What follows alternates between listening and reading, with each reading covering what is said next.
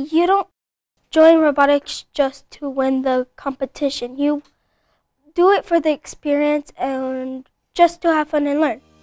Earlier this month, we were excited to host our largest robotics competition with more than 400 TUSD students grades 4 through 12 in attendance. Made possible by the hard work and dedication of more than 100 volunteers, our Robotics Extravaganza brought together all 75 of TUSD's competitive VEX teams, with 40 moving on to the state competition next month.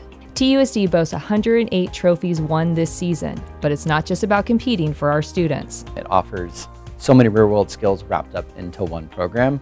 They're working in a team in a high-pressure situation where there are consequences if they don't execute. It's competitive, it's technological, it's mechanical, and it encompasses all of those things in one setting, and they form amazing friendships, and they really do grow as humans and as students and professionals.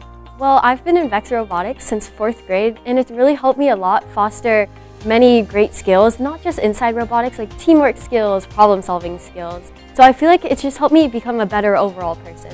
It offers them that team setting and the ability to work as a larger group towards a common goal, which they don't get with sports if they're not participating in traditional athletics. What stands out most when talking to students is the growth mindset developed being a part of robotics. VEX teams are taking on the challenge of competing with true determination and a commitment to learning together.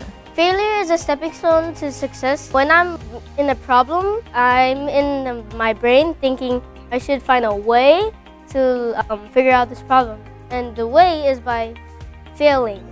Regardless of the results of the competition, students' passion is evident, paired with memories they will take with them well into their future. I joined the robotics program in elementary school, and I honestly didn't think much of it. And it's turned into one of my biggest passion and where I spend most of my time.